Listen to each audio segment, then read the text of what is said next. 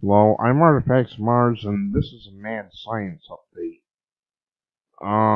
Dr. Stephen Hawking is backing, and some rich people are backing something called Operation Starshot. The idea here is to send nanoprobes, microscopic probes, to another planet.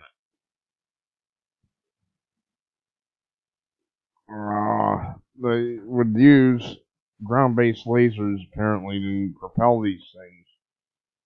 And they would be on their way to Alpha Centauri or wherever. When viewed on a cosmic scale, humanity lives on a tiny grain of sand floating in an unimaginably deep ocean.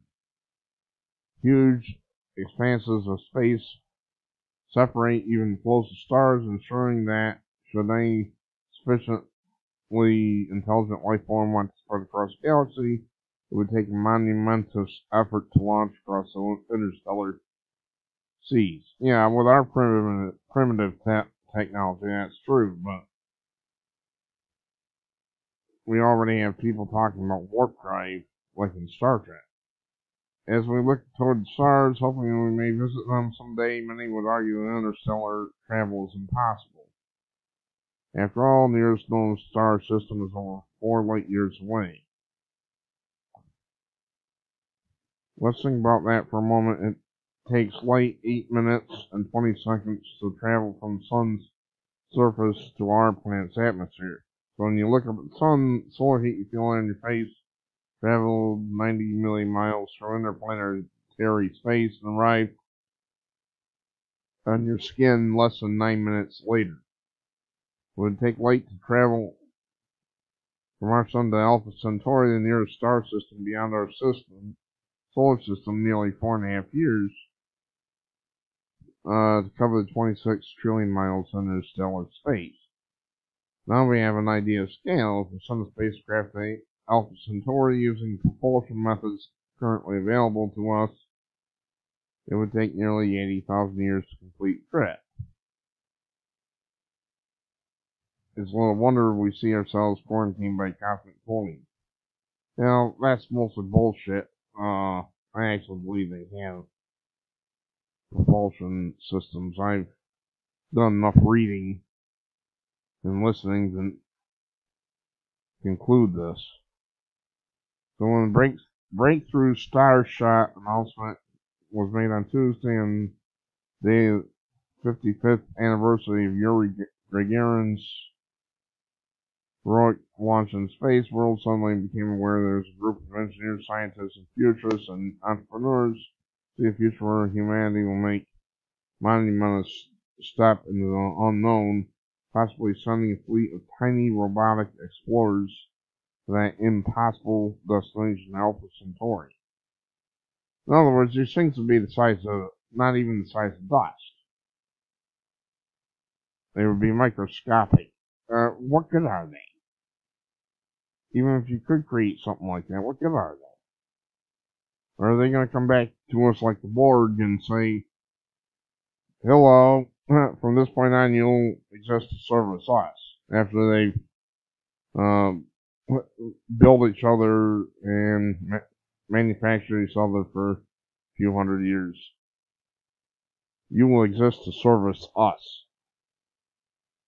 Big names like Mark Zuckerberg are on board of directors, and former director of NASA's Ames Research Center, Pete Worden, will lead the project. This is not the first project to consider interstellar travel. Project Daedalus was this monstrous thing, a monstrous unmanned interstellar vehicle as big as the Empire State Building. Most of Daedalus' bulk came from the sheer amount of fuel that would be required to accelerate the vehicle and slow it down once it reached destination. When exploring space, Daedalus sent a powerful message: go big or don't think about going. In this case, the Starship will be propelled by a chain of nuclear explosions via a method conceived in the Cold War known as nuclear pulse propulsion. This concept assumed a lot, chiefly that there would be disruptive technologies and huge advances in materials research in the future that would allow such a vehicle to be constructed. Currently, an international group of scientists and engineers have picked up where Daedalus left off, reimagining this effort as part of the non-profit group Icarus Interstellar. Began as Project Icarus, or the son of Daedalus. Icarus now has several projects with the same aim in mind to propel humanity to the stars and find solutions to technological and social economic barriers along the way. Well, I'm going to break this down for you. This is bullshit, basically.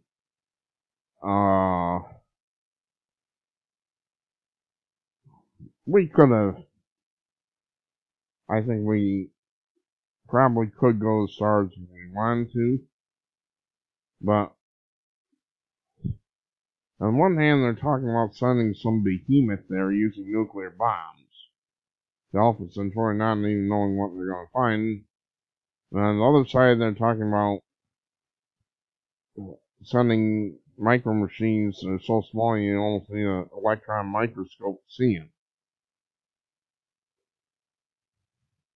I think this is all just make money, crony capitalism, that type of thing. I don't think there's anything to this.